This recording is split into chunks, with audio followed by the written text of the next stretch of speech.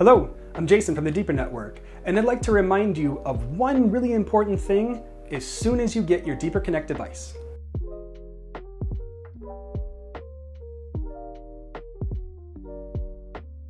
So the first thing that you should do as soon as you get your device and then it's powered up and you're able to access the interface, whether you go to local.deeper.network or 34343434, the very first thing that you should do is copy down the device SN and save it someplace safe.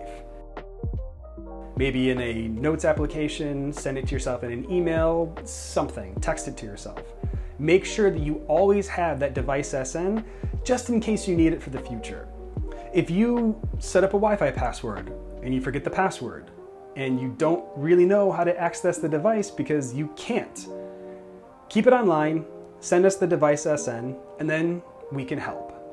Or if there's any other problems that you aren't exactly sure what it is and you still can't access the device, send us your device SN because it's somewhere saved and safe, and that's the first thing that you can do when you contact support.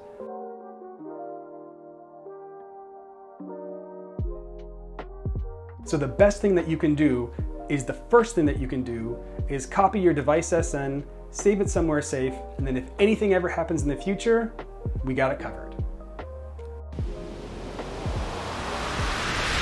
Deeper Network, of the users, by the users, for the users.